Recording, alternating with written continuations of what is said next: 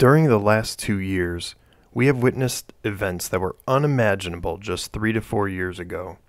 While there is an instinctive urge to want to get revenge, we should not respond with the same hatred they displayed towards us. I know this will not be a popular opinion, but let me explain further. Before I get into that, let's revisit a few specific stories to remind us of what occurred.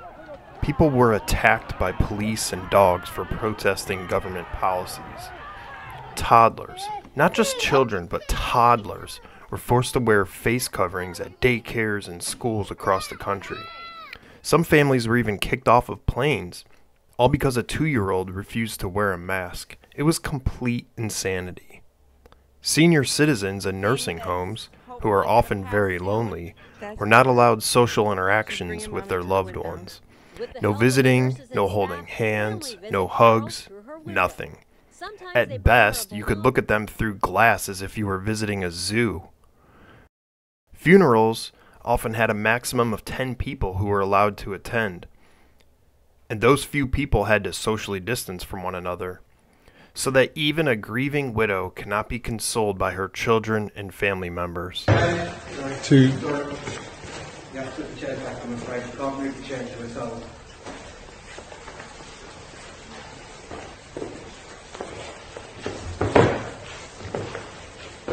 Meanwhile, if a U.S. congressman dies, a lengthy and elaborate funeral was allowed. Not only was it allowed, but they aired it on TV for the world to see, almost intentionally rubbing it in the face of us common folk. Yes, they mostly wore masks, but they could still hold each other's hands, give each other hugs, and be as close to each other as they pleased. And there was over 100 people crammed in there throughout the service. Just despicable. Playgrounds were closed, basketball hoops boarded up, skate parks were even filled with sand. Even beaches were closed. In fact, you remember the one guy who was arrested for paddleboarding by himself? And these were all outdoor activities, which if anything should have been encouraged. High school proms were canceled, or if they weren't, they danced with their backs to each other. Churches were forced to close, and if they didn't close, they'd get harassed by the police. Bashir issued an executive order against mass gatherings, including churches, as a way to stop the spread of COVID-19. Pastor Roberts says it's his right not to follow it. State troopers were taking down license plate numbers and placing notices on the cars of those who attended. They will soon get an order to self-quarantine for 2 weeks. Employment was arbitrarily determined to be either essential or non-essential. The thought of being not allowed to earn a living for your family is just wildly unbelievable just a couple years ago. Preventative medical screenings and procedures were postponed, which will most certainly prevent early treatments for cancer and other diseases. And these same pro-lockdown, pro-mask, pro-vaccine mandate politicians were blatantly hypocritical. They didn't abide by the same rules they enforced on others. Then you have sickening images and videos where the children are all wearing masks, but the politicians themselves aren't. They're more important than you, after all. And of course, we had the insane and unrelenting pressure to get vaccinated. Propaganda and the demonization of unvaccinated was everywhere.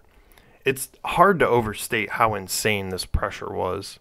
The lockdowns cost people their ability to earn a living without adequate compensation from the government. People lost their life savings and were eventually banished from society if they didn't partake in a specific medical procedure. Even worse, children suffered as well. It's now widely acknowledged that school closures were a mistake. And now I see these people pretending they never advocated for it in the first place. Fast forward to now, the end of 2022. The Atlantic wrote an article titled, "Let's Declare a Pandemic Amnesty." I won't go into detail about the article, but here's the gist. Hey, mistakes were made. Who could have known?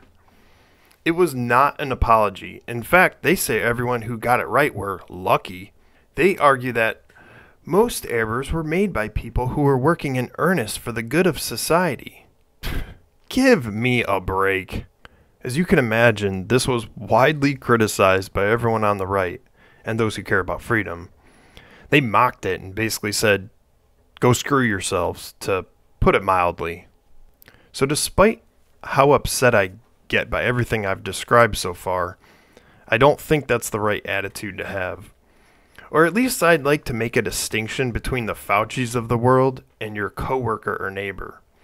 Sure, your coworker may have been unpaid mask police, or they bought into the medical health establishment narrative around masking, vaccine effectiveness, etc. But it's easy to see how they did. On the surface, it makes sense to trust the experts. Why these experts are wrong on most everything is a topic for another video. But I'm reserving my contempt for those in power who have weaponized people's empathy. What I mean is, most people are considerate of others. No one wants to get anyone else sick or knowingly spread a disease.